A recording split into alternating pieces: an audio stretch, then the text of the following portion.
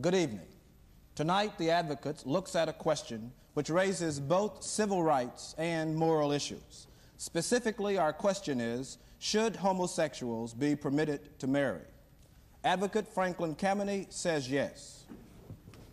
Our homosexual American citizens are the last minority group in our society whose right even to have rights is frequently not recognized.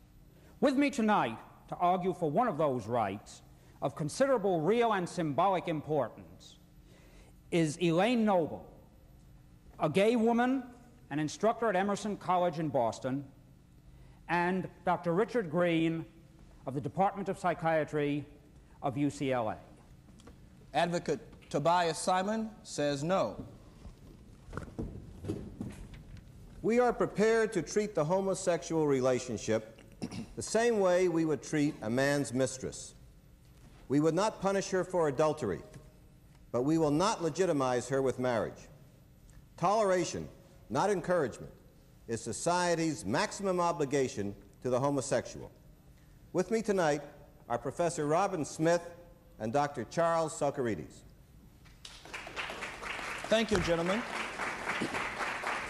Our program originates tonight from the Village Theater on the University of California campus at Irvine, and we're pleased to be here. We're also pleased to welcome Franklin Kameny to the Advocates. Dr. Kameny is an astronomer by training, a longtime gay activist, and serves on the board of directors of the National Gay Task Force and the Washington, D.C. chapter of the American Civil Liberties Union. Opposing Dr. Kameny is Tobias Simon. Mr. Simon, who makes his second appearance on the Advocates, is an experienced civil rights lawyer currently practicing in Miami, Florida. We'll be back to both of you gentlemen shortly for your cases in a moment, but first, a word of background on tonight's question.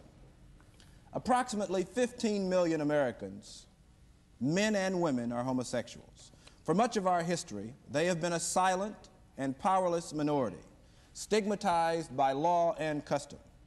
But in the last few years, this has been changing.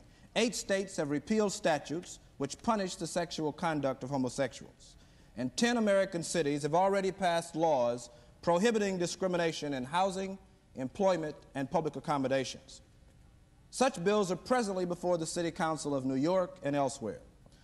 While it would be far from accurate to say that homosexuals have won the battle for equal treatment under the laws of most state and municipal jurisdictions, tonight we go to what may be the ultimate test of our society's willingness to accept homosexuals as simply another minority group in our population: marriage.